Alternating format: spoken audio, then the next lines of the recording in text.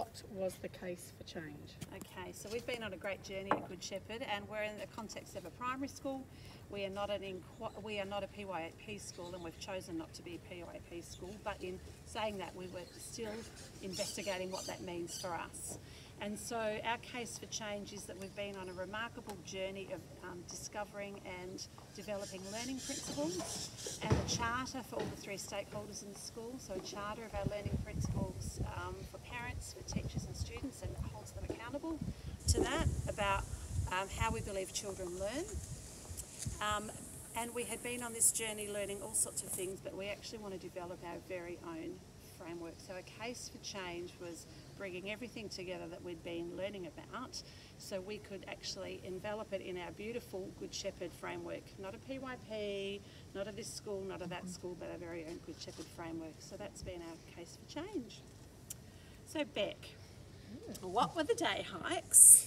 And perhaps in that you'd like to share the mountain as well. And Sarah might flip her screen around. Yeah, that's as bright as it goes. So as a team, we went on day hikes, but also as a whole staff, we've been on day hikes. So as a staff, we've done PDs around what we value as student agency, general capabilities, learning progressions. As a team, we've developed a planner as part of a planning suite of documents. And that suite also includes a unit review or a planner review that we do at the end, and mapping tools. We obviously did the Metapraxis poster project here, which stretched a few of us in our thinking and also our skills. But also we got our staff to do a poster project that got our staff to share their understanding of our learning principles and how the capabilities are drawn into our learning principles. Sarah, have there been any challenges? Yes. I guess the main challenge that we faced is that we've had a kind of a high turnover of staff. I think we shared the other day that our principal shared there's like 51% of staff changed over in the past 3 years. And I personally joined the school last year.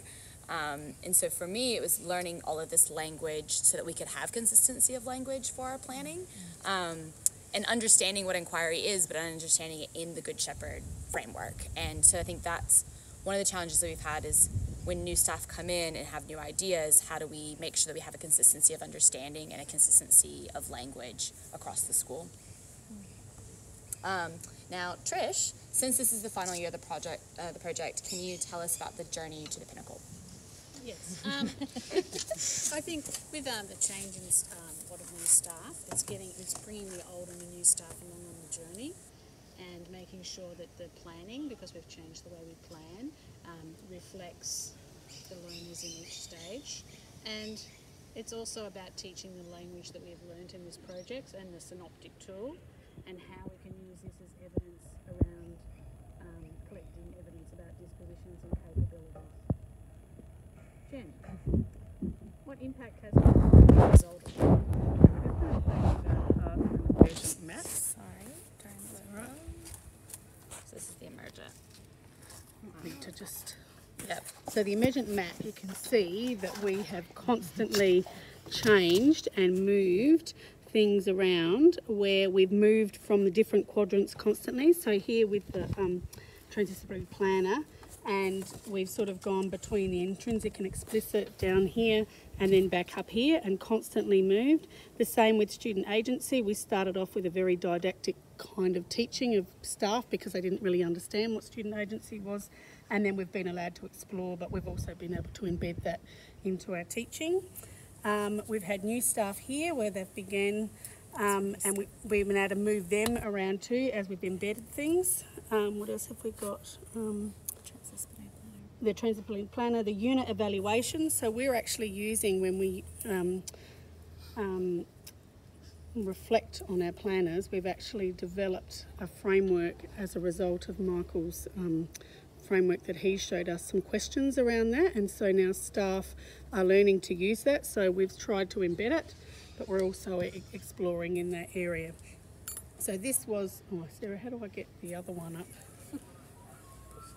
So this was our past. That's what our past one looked like. Yep. And yeah, that's it. And then moving from there into there. So that's our project. Yeah.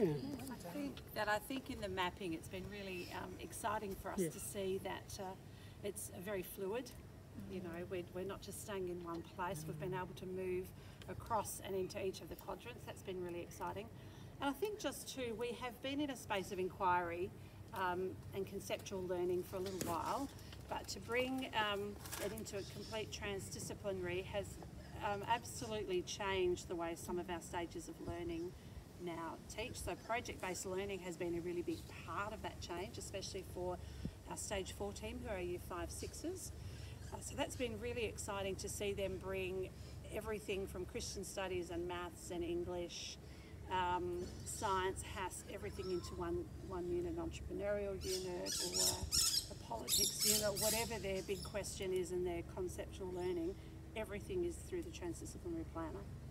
I just wanted to add too, that with our 8 learning principles, that's a very big part of our planning. So we actually map our learning principles across all our learning areas that are part of that unit of work. So for example, if it's health and HAS and Christian studies, we map what our learning principles mean across each of those learning areas within the transdisciplinary unit. So teachers are accountable to how they believe students learn, and then students are then accountable to those learning principles as well.